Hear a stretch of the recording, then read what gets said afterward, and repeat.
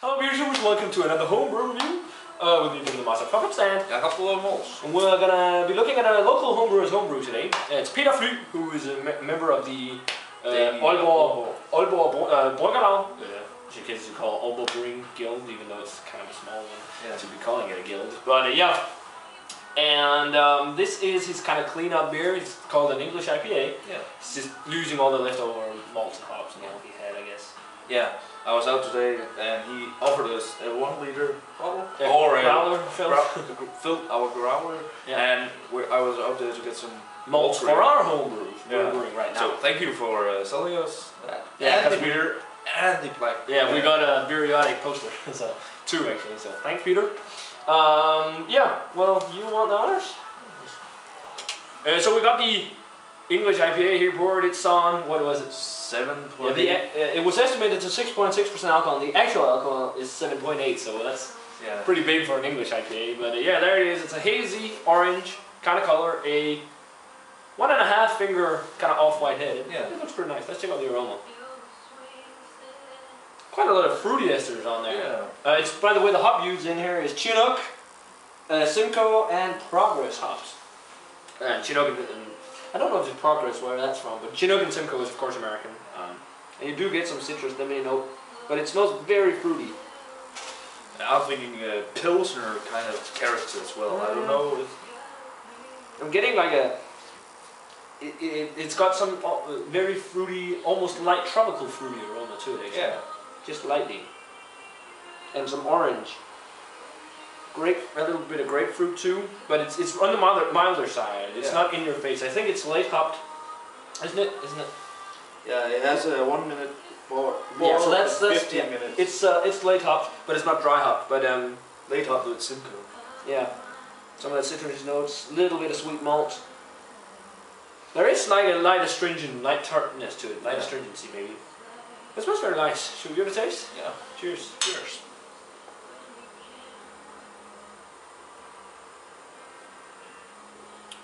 Definitely English in the taste. Yeah. Quite malty. There's some caramel malt. Is that a caramel malt? Yeah, I think it was caramel or something. Yeah. Caramel Pilsner. Yeah. Oh, yeah. So you were probably right about the Pilsner quality. Yeah, it's definitely got a little bit of caramel maltiness. It's the mouthfeel is light to medium. It's dry. What flavors do you pick up? You can definitely taste the Simcoe hops. There's that tropical kind of... really grape, kind of grapefruit. Yeah, grape. But it's not like in an American in your face. It's definitely on the English side. Light astringency to it. Citrus notes, maybe a little bit of grassy note. It's got some spicy character to it too. Like a peppery kind of note on the back end. Yeah. It's pretty drinkable, pretty refreshing IPA. Pretty refreshing, yeah. Yeah. But I prefer the American one, so I would have liked some more hops in there. This would be a pretty good beer if it were in cask. Oh yeah, I would love it. It would be a nice cask beer. Indeed. But mouthfeel is pretty fine, and I mean for an English IPA, it's pretty well done. But as for my own personal preference, since there's Chinook and Simcoe in there, I would have wanted a little more hop flavor. But that's just because I'm a huge hop head. So, but what else do you pick up other than like the caramel sweet malts and the hoppy flavors we talked about? There is as well that Pilsner kind of taste, and caramel. Yeah, and it does have a light tartness, just lightly.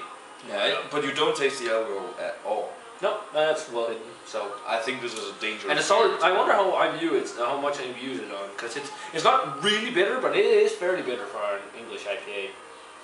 72. Yeah, that's pretty high for an English IPA. So it's kind of like bordering on an American one, just that the hop flavors aren't really punch in your face, but that's probably because it isn't dry hop. Yeah. So it's pretty tasty. What grade would you give this? I'm letting it a 76, 78, 78. It's a decent beer. I would love to be able to brew. Again, I'm actually now a little bit of a phenol character in the back end, but yeah. I would love to be able to brew a batch of that. Yeah, myself. Well, now we got up the recipe, yeah. Upstairs, that's Danish. But yeah, so it'll be me. I'm kind of right there with you. I'm going 72. It's a good English IPA, but mainly because personal preference, I would have wanted more hops in there. But style-wise, it's pretty solid. Maybe a little less IBU, a little less bitterness, but other than that, it's pretty tasty. So yeah, guys, that does it for this homebrew review. Been a while since we did one, and thanks to Peter for the beer and for the posters. Yeah. So yeah, guys, we're gonna say cheers. Cheers. And we're gonna see you guys in another homebrew review.